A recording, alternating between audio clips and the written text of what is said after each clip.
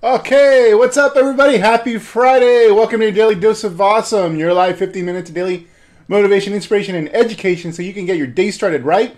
Now, today's topic, something that's actually come up recently that I need to address because it constantly needs to, I basically need to remind entrepreneurs that they're entrepreneurs. And that topic that I'm relating to is that our online strategies, online recruiting strategies, and affiliate programs compliant with my network marketing company? If you're asking yourself this question, then I will answer that question once and for all for you, and hopefully that'll put that question to rest. But it's actually a pretty interesting one, and it's actually ultimately comes down to mindset, believe it or not. So let me first introduce myself. You guys don't know who I am. My name is Fernie Sabalas. I'm a lead generation and online marketing expert specializing in helping home business owners, that's network marketers, affiliate marketers, and direct sellers, multiply their incomes using the internet. Now, I built my first six-figure network marketing business within 2 years of discovering the information we teach here at Elite Marketing Pro. And over the past 10 years, I've been responsible overall for over $11 million in gross income into my home businesses, and have helped our clients, which number in the hundreds if not thousands, create hundreds of millions of dollars in their businesses collectively. So what we teach works. We've answered the question that we're going to answer today many times for our clients, and if they basically agreed, then that meant that they were going to succeed and produce an extraordinary income lifestyle and create an incredible brand online. And if they didn't, then we never heard from them again. So that's pretty much how it went. So now, if you're new to our training, I highly recommend you subscribe to these daily lives that we do every single day, Monday through Friday, 1 p.m. Eastern, 10 a.m. Pacific. If you're watching this on mobile, on the top right corner of your screen, you can pretty much click on the top right corner. A little ellipsis symbol will show up, and then a menu will pop up where you'll be able to like our fan page and also be able to turn on notifications specifically for live posts. You want to turn on notifications for that. If you're watching this on desktop, all you need to do is right above the description of this video, you need to click on the logo for Elite Marketing Pro. Goes to our fan page, like our fan page, and then that same like button, you'll want to turn on notifications as well. So with that said, let me make sure we are live. And great, okay. Oh, there we go. Yeah, we are live. What is up, everybody? If you guys are tuning in, give me a shout out. Now, also, if you're new to online marketing, online strategies, and would like to learn more about how to build your network marketing or home business using the internet. Now that includes via social media and more advanced strategies that are more passive, meaning the leads are coming in without you actually prospecting them. They're actually requesting information from you. Then go to the link in the description. You'll be taken to a small form where you can fill out your email, and we will send you a 10-part recruiting series on how to actually do that. It's exactly the strategy I used to build my first business and create financial freedom back in 2008. And so that's there for you. Hey, Melissa, how's it going? And so awesome.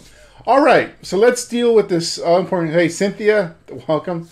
All right, let's deal with this important question. The question is, and it came up recently, because there's always concern, and when you love your network marketing company and you're pretty much devoted to it and married to it, as many networkers are, and you don't want to do anything to upset anybody. You don't want to ruffle the feathers, whatever.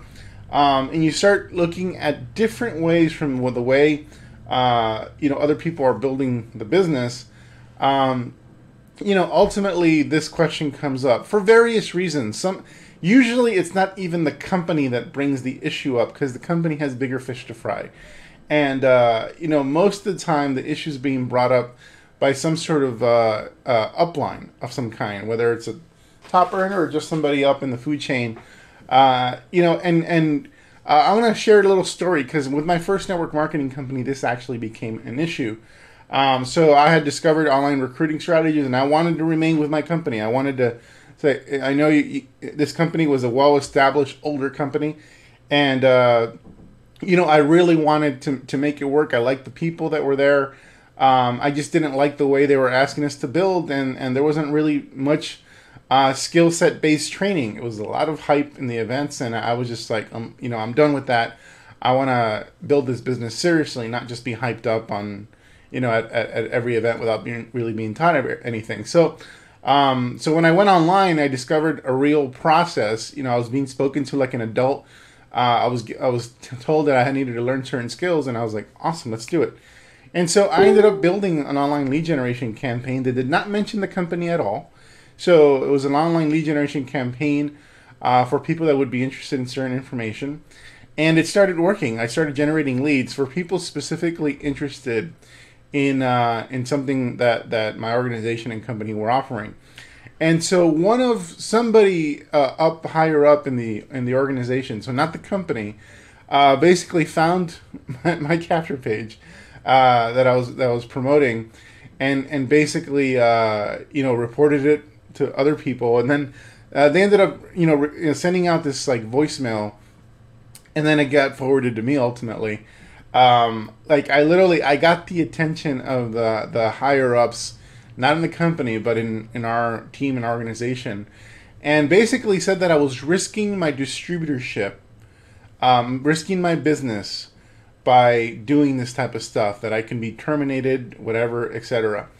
And so when I got that, what they expected my reaction to be was that I was gonna, I'll immediately stop what I was doing and be afraid. They sent me this voicemail that from people that otherwise I wouldn't have any conversation with, and basically said that I'm risking my distributorship. And I'm like, wait, I'm not doing anything. I'm not mentioning the company. I'm not mentioning this team organization. This is like my deal. And what it did more than anything is it really pissed me off that they were not only saying I shouldn't do certain things. They were saying they're essentially trying to scare me by saying I'm going to lose my business. And for me, when they did that, that was the beginning of the end for me for with that particular company.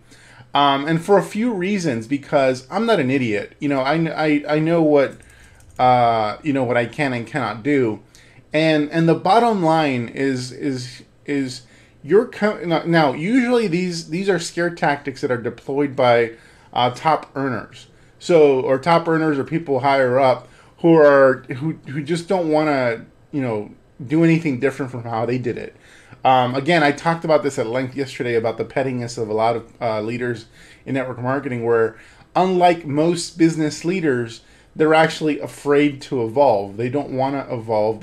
They don't want to seek out the latest and greatest ways of doing business. They actually think in the opposite direction. So that's that's unfortunate, but that's the truth. Not everybody in network marketing, of course. There's a lot of pioneers, a lot of incredible leaders who are more progressive. And as I talked about yesterday, I've met a lot of different network marketers who have built in a variety of different ways. So there's no one way of building this business. It actually is pretty diverse. But the situation that I went through just pissed me off, because I felt like for the first time I was deploying something that made sense to me, that I was being taught actual skills, I was learning skills, I was generating leads of people that wanted to actually talk to me about what I was doing, and then I was just being shut. Again, I wasn't using any company brands or names or anything like that. And so the bottom line is that your company can restrict you if you're using their company logos, their names, or anything related to the company. So bottom line is, in all your marketing, you do not want to mention your company at all. In fact, you not only do you not want to mention it so that you don't run into compliance issues, because they do have a right of restricting that. You don't want to mention it for strategic reasons. It actually helps you to be blind. It helps you to kind of keep that under wraps, because then you become the focus. The focus, rather than can this company help me accomplish X, Y, and Z, the focus becomes, can Fernie help me accomplish X, Y, and Z, or can Cynthia help me accomplish X, Y, and Z, or can Jeannie or can Mary help me do this in my life? That becomes the focus, and that's actually the question you want people to be asking themselves, and you want to be answering for them as well. So the company, here's the bottom line, strictly based on compliance and just common sense, the company cannot restrict you from creating an online brand. Period. If you chose to start a website and start branding yourself, the company, legally speaking, meaning cannot restrict you from starting an online brand. They can't restrict you from starting another business that's not a competitor. So you can't. They can't restrict you from starting, a barber shop. They can't restrict you from going into sales. If you ever wanted to say you wanted to make a switch in careers, you're still building your network marketing business, but you wanted to go into sales, selling timeshares or something else, they can't restrict you from doing that. Therefore, they can't restrict you from participating in affiliate programs. Amazon has an affiliate program. If you chose to be a blogger tomorrow and start promoting products from Amazon and start sending traffic to Amazon as an affiliate and get paid, you are not violating any company policy whatsoever in doing that. You're not, this is something separate from the business, separate from your company. And so the only thing a company can actually legally do in terms of restricting you is restricting the use of their brands and products and their names, which you don't want to be using anyway. So bottom line is that a company cannot keep you from establishing a brand. Company can't keep you from creating a separate business that's not MLM related. And so, or it's not an MLM in and of itself. An affiliate program is fine. Now, this is not the information that's spread by, leaders in the network marketing space who are obviously negative about what happens online because they just simply don't understand it, don't know how to do it, and are insecure about it. The information the intimidating tactic they use, much like they did with me, is that that you can't, that you're risking your business, the company's going to get upset, whatever. And at that point in my business wasn't big enough so that I was worried about losing something big. And this is the other thing, when these threats come in from upline to a distributor, and people are told they're going to lose their distributorship. And a lot of the times these people aren't making any money in the business. So it's like, what are you freaking afraid of losing? It makes no logical sense, but again, we've been so indoctrinated. We've drank the Kool-Aid in the network marketing space that our company's the best company in the world. They have the best products in the world. They have the best comp plan in the world. I don't want to lose them, or like my chances of financial freedom are over. And the bottom line is, when you logically look at things, that's ridiculous. There's literally thousands of companies out there, and very likely there's a company out there with a better comp plan than you have. There's a company out there with a better product than you have. But the bottom line is, the comp plan and the product don't make the business. You make the business. You can become a top earner in any company as long as you develop the skill sets to become a top earner, regardless of the comp plan or the product. That's not to say that the product or the comp plan don't matter, but it's such a tiny thing in part of the whole equation. And so literally, like if you're having these like emotional responses to threats from upline, not really the company has better shit to do. If you're having these emotional responses and afraid to lose the business, then screw it, lose the business. But it's not going to happen. Now, let me say, the company may get involved if they don't like what you're doing. They may get involved when you're producing, when you're a top earner, when you have a big downline. They may try to get involved and try to control you. Now that does happen. So if you're a low distributor, they're not going to care unless you're using their brands and their product names, etc. But now once you're higher up, the company may try to control you, and at that point, again, everything I said applies. But here's the bottom line of network marketing, and all the more reason why you want to brand yourself and create that security. You want to have your own brand. You want to create your own following, because that's ultimately where you move from the S part of the quadrant to the B part of the quadrant and become truly independent. The reason I built a brand, and that incident back when I was new in network marketing, why that propelled me to create a brand and create a success in my business, the reason is because I never wanted to be threatened like that ever again. I never wanted to be in the position where I was too weak or lacked the resources to simply walk away. And that's what building a brand actually helps you do. And the bottom line is that as a distributor, so I've told you legally what I'm not a lawyer, I'm not an attorney. Consult with your attorney, read your guidelines or whatever. I told you in most cases what the company legally can and cannot do, can restrict you and can't, and whatever. Now, here's the bottom line. If the company does not like the way you look at them, they can terminate your distributorship. You have no rights as a distributor. Most cases, not. I think there's only one company that I personally know of. If you know another company, let me know. There's one company that I personally know of where the company, unless you break the law, the company cannot terminate your distributorship. But otherwise, generally speaking, the company has the right to terminate your distributorship for any reason whatsoever. They don't even have to give you a good one, and that's the bottom line. You are not. So this is what I mean when I tell people, yeah, you're not in business. You're not in a business. You're self-employed.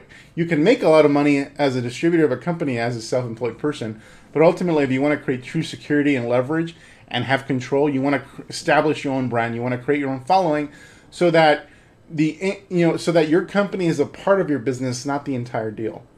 And because of that, because your company, if they feel they no longer want to work with you, they can terminate your distributorship, take away your income, take away your downline without notice, and it's happened many times. And so that's the bottom line. Strictly speaking, if you decided to start creating your own brand, start a blog, and start promoting stuff on the internet, I mean, for me, that would be equivalent to me getting a sales job or becoming an affiliate of Amazon, and because I'm doing something that's separate from the company, I'm not. It's has nothing to. The two are separate. Now, I can leverage those things as I build my brand. I can basically have one-on-one conversations and bring people into the business, and the people do that every day. People that are in real estate exploit their contacts. People that are doctors and dentists exploit their contacts in their businesses. So the company doesn't tell them, hey, you have to stop running your practice, or you have to stop being a lawyer because it conflicts with our deal. Of course not. And so legally speaking, that'd be ridiculous. But if the company simply doesn't like what you're doing, regardless of whether you're in compliance or not, they can terminate your distributorship. And to me, that's all the more reason why you want to develop the skill sets to become independent, develop your own brand, and have the ability to walk away without worrying about your income going away. And so that's the bottom line. I want to Tiffany says, so true, need to be branding ourselves, not our company. Absolutely. So this is the reason. So those of you who are afraid of getting your stuff terminated by your company, well, one, it's most likely a scare tactic that's being deployed by uplines to kind of get you back in line. But really, who wants to be in that environment where you're being intimidated to not evolve? You're being intimidated to restrict your knowledge. You're being intimidated into submission to build a business in a way that's not going to suit your needs and really is not going to help you anywhere. So, bottom line, you're in business for yourself. You need to start making business decisions, not emotional decisions, not decisions related to your connection and friendship with your upline. But guaranteed, as soon as you decide, hey, I'm not going to build this anymore, they stop being your friend. And so don't fool yourself into believing that that friendship is 100% real. And if they continue being your friend, then that's a true friend. That's a true person. And I know very few leaders in this industry that don't take leaving a company personally. And those leaders actually tend to be the bigger leaders because people remember that. When you wish somebody leaves your organization and you wish them luck, that person remembers that you were the only person ever to do that. And they tend to come back later because, they see you're different. And so, awesome, Cynthia. Thank you. But you need to start making business decisions, not emotional decisions. What's in the best interest of your income and your future? And that's the bottom line. And your family, not your friendships. This is one of the reasons why I hate the indoctrination tactics of a lot of companies where they use religion or politics or other, cult strategies to try to indoctrinate you, because what keeps you in the business has nothing to do with the business ultimately sometimes. And that's not cool. But you need to be stronger than that. And you need to kind of see through that and start asking yourself the question, does it benefit me to stay with this company? Or can I do better elsewhere? Or can I do better with a different strategy? And ultimately, that's a decision you have to make. And I'm hoping you make the decision that's the mature business decision. and I think you know what that would be. So that's it for today, guys. Thank you, Crystal. I'm glad you're loving this, and feel free to forward this, share this with far and wide with as many people. In fact, I want you to share this. I want you to share this message. I don't mind upsetting a few people down there. I've already done it many times. I'm one of the most, among old school earners. I'm not a very well liked person, and among progressives in the network marketing space, they're drawn to what we do here at Elite Marketing Pro. And so share this far and wide, share the message, and this is one of those videos that kind of slaps people around a little bit and brings them back to reality, and makes them realize that this is their business, and if they are truly in business for themselves, then they need to make business decisions that will benefit them. So that's it for today, guys. If you guys want to learn more about branding yourself and building online, there's a link in the description, so go check that out. The free 10-day video course on how I personally built my businesses, my home businesses. Never had an office, never had employees. How I did that using the internet. Now, take care, everybody. Have an awesome weekend. We will talk to you on Monday. Love you guys.